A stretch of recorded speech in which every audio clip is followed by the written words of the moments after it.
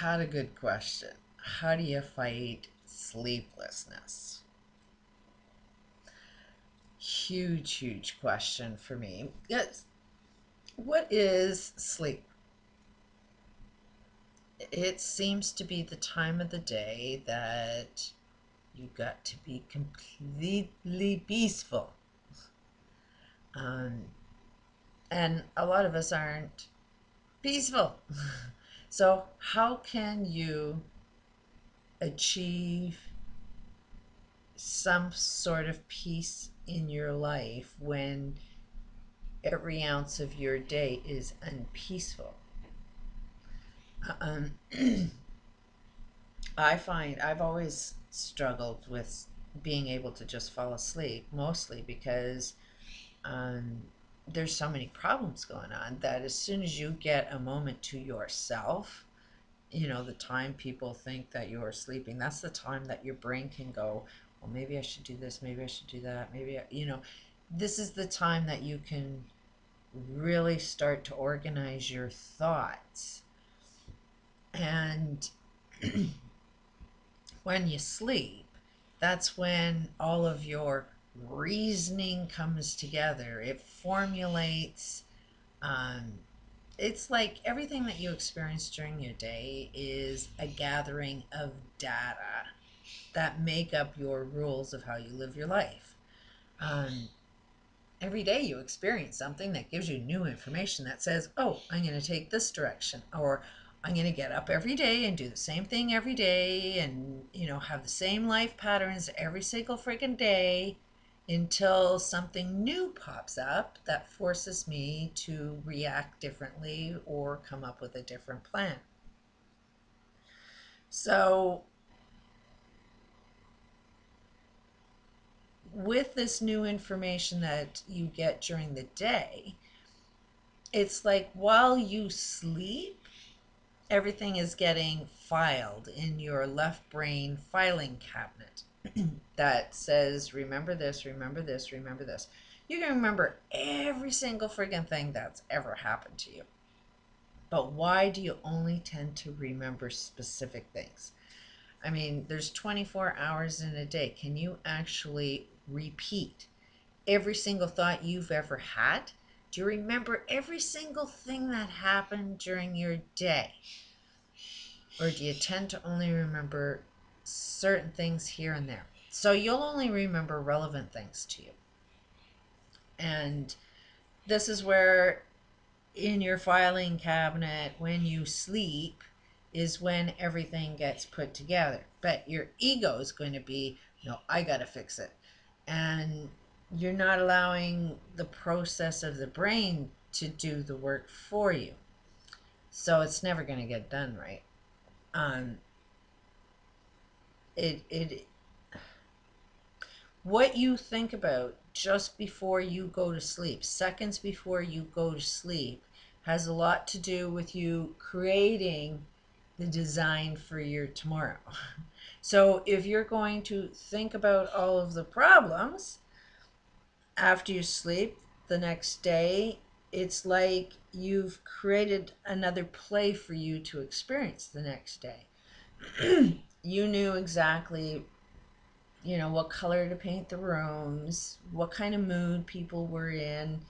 You were the designer of your next day the night before by the thoughts that you have just seconds before you go to sleep, and give your brain, your movie creator, all of the instructions of how to build the next day. This is law of attraction. If you don't like your life, look at what you're thinking about. And if hell comes into your life, you got to ask the question, why do you think you're attracting that? People used to ask me that all the time, and it's like, well, they're nuts. Why would I want to, it just the way that question is asked is kind of wrong, but I'm trying to ask it in a little different way. That there is something that you are wanting through the challenges that you're experiencing. They're all good things, but you're perceiving them to be bad. There's something you can definitely benefit out of it, but you're looking at it through negative eyes. As soon as you get into pain, you're going to see things differently that won't work. And if you are in pain, if you are frustrated, if you know, that is when the brain is going to say, I need to fix it. And you're going to think about it all the time and not be able to sleep. But if you can let go, then, and that's a lot easier said than done. For me, one of the biggest things that helped me is, well, this holodynamics, it'll tell you exactly what it is you need to do for yourself. And I know what I need to do for myself. It don't really matter whether you have all of the answers to the universe. If you have every answer to every problem, it really doesn't make any difference if you can't walk the walk. So,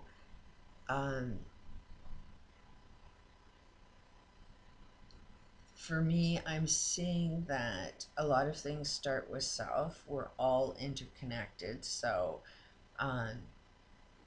what out of billions and billions and billions of different experiences out there in the world, there's a reason why I'm having the experience I have for today. I obviously want to attract that. It's the reflection of who I am is going to show up the next day. So it is a hard pill to swallow, but you gotta say, why am I attracting such a negative experience? What is my gain? What is it? Where is the good in it? Because I can't see it. It's only viewing it from a negative perspective that'll keep you up at night. It's the doubt, it's the not knowing, it's the where do I go from here? It's the questions that are so open-ended that your brain will not go to sleep until it finds its answer or gets worn out. So for me, I was listening to myself and doing as much as I can for myself, being aware of what I think about 30 seconds before I go to sleep helps me to really try and focus on what it is I think about just before I go to sleep. Nowhere near perfect at that. I know exactly what I should be doing, but do I do it completely? The best thing to do is create a ritual, which I did a year ago, but fell through, didn't follow up on it. But it is like drawing a symbol for what it is you want to create. It's got to be something really simple that represents your whole freaking day. What is it you wish to experience the next day, and draw it and then burn it. And if you do that just before you go to bed, that image, because you put that suggestion in your own head, will be there, and it will be something that you think about. And if you think about that just seconds before you go to sleep, then you have the potential to create it a lot easier for tomorrow. Now, sometimes you need to exhaust the brain. It's so, it is a matter of exhausting the brain. It's like whatever you have too much of, you want to sort of go there a little deeper. So the brain is having a massive workout, so you want to work it out even more to completely exhaust it. So I know it's working out. I know that the more that I am exercising my body, running it as much as I possibly can, then I'll be exhausted and I'll just pass out. When I start doing things for myself that are better for myself, I notice that I can sleep a lot better. When I notice I'm fighting, trying to sleep, then the thoughts will not stop. The problem is you need to stop the thoughts. Um, my one son can sleep on a dime. As soon as he hits his head on the pillow, he is sleeping. Um, and he just sees black. I don't just, my brain, I can shut my eyes, it don't go black. You can tell me to meditate and the steps to meditate, but it don't do that. My thoughts just never, ever, ever, ever, ever stop. So that causes a little problem with sleeplessness. So it's so much of, well, why do you want to think about that? Why is that your problem? Why is, it is asking self good questions that end up giving you what it is you want. If I'm the one that wants sleep, some of the advice that self is going to tell self, you're not going to really like, because it'll keep saying, well, stop talking, stop thinking about that. If you ask your brain, how do I sleep? Well, your brain will say, stop thinking. So then you've got to just stop thinking. So you got to rationalize why that thought is not worth having. Should I think and obsess over that or sleep?